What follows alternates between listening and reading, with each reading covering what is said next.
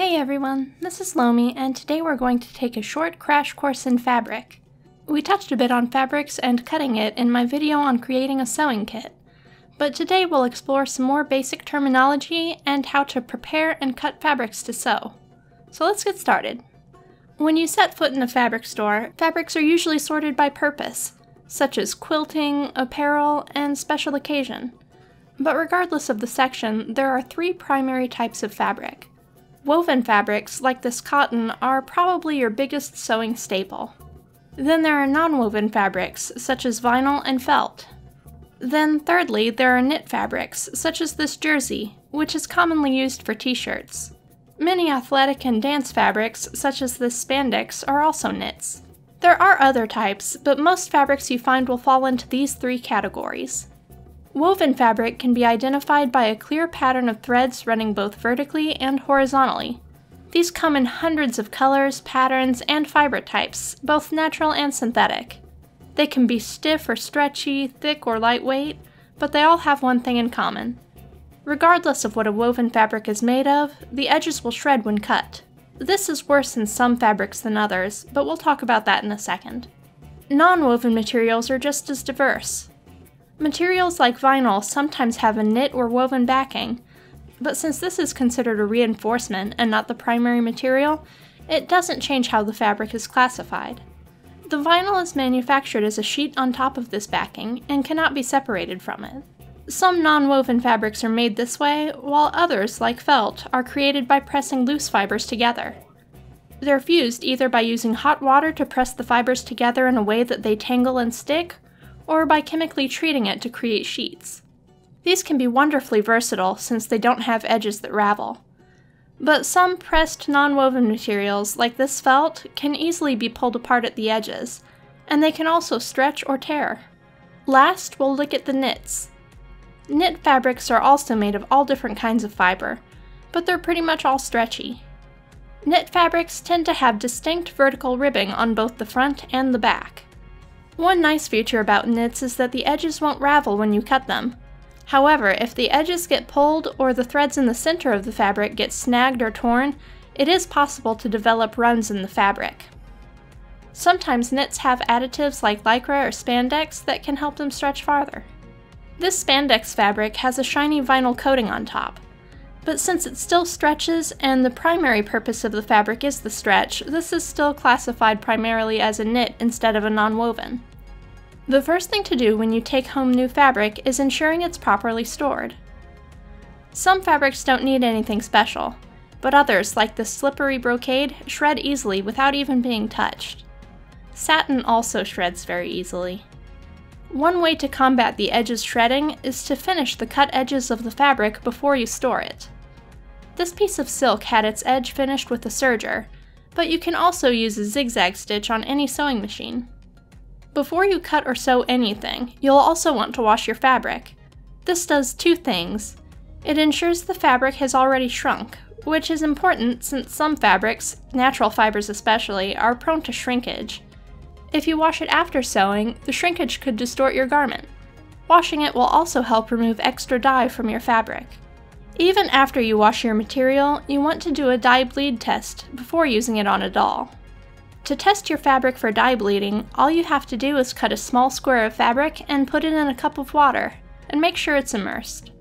Let it sit for half an hour or so, and see what happens. After half an hour, the orange jersey I tested looks great.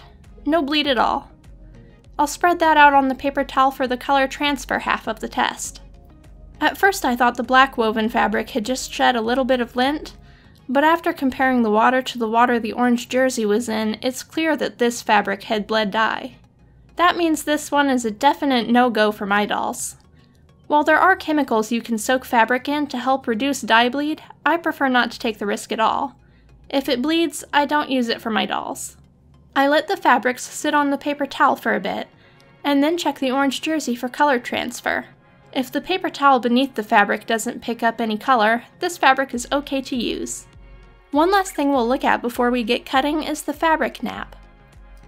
Some fabrics, like flannel, fleece, velvet, or this piece of scrap velour, have a nap. which is the direction the fuzzy surface, or pile, of the material is designed to lay.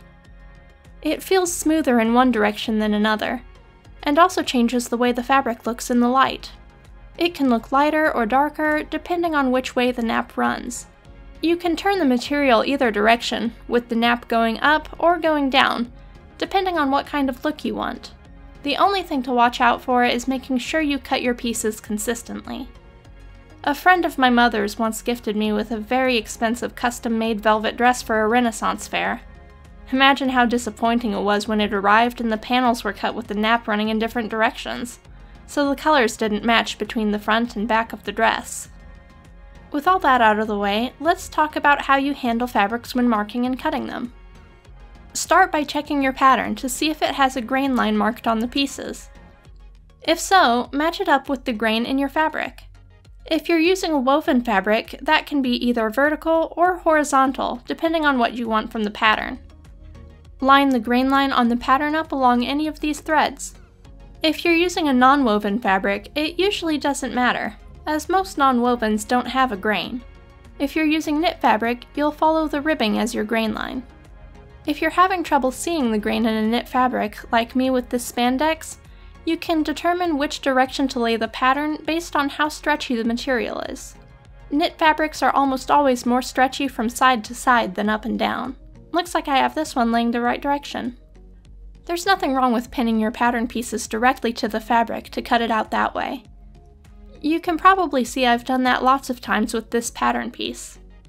However, doing it that way can also tear up your patterns, meaning they won't last as long. So it's usually better to put the pattern on your fabric and then trace it onto the material, using either a water-soluble white pencil or another pencil that will wash out, or something like a friction pen from Pilot, as this ink disappears when exposed to heat. When working with tiny pattern pieces, it's sometimes hard to draw around all the pins, especially since using pins can cause the fabric to buckle. It won't lay evenly, so tracing can be tough.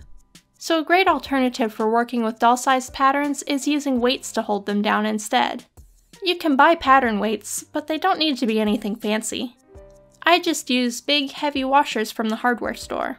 I'm folding the waistband and toe back on this pattern to change it from tights into leggings, just in case you were wondering.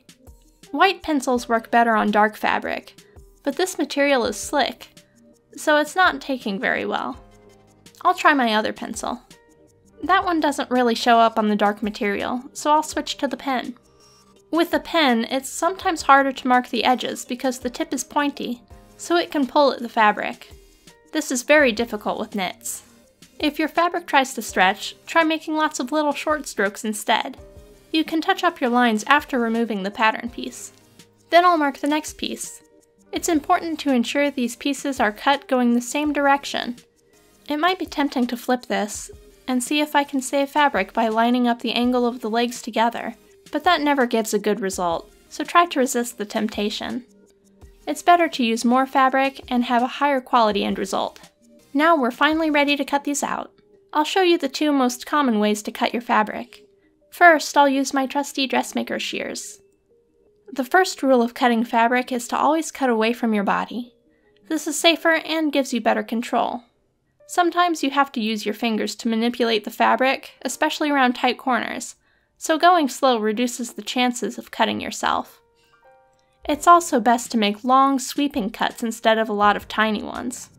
This gives a much cleaner edge to the fabric, and also reduces the odds of developing points of uneven wear on your scissors.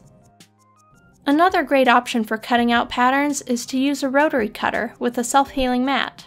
To use a rotary cutter, you'll want to put weights on your fabric. Then press the blade firmly down and roll, being sure to cut away from yourself.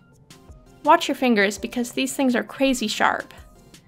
You can also reposition your pieces or your mat if something feels awkward or unsafe, so take advantage of that. A small cutter like this one is great for doll-sized pattern pieces and makes cutting fast and easy. It can even go around really tiny curves. So now that your fabrics have been completely prepared, it's time to finally put your project together. I've sewn a pattern similar to this before, so I won't put these together today, but I'll link to the instructions on how to do it, just in case you were wondering. We'll explore the differences between synthetic and natural fibers and talk about fabric types a little more extensively in a future video. But this one's already getting pretty long, so that's all for today. I hope you learned something this time. Thanks for joining me again. Bye.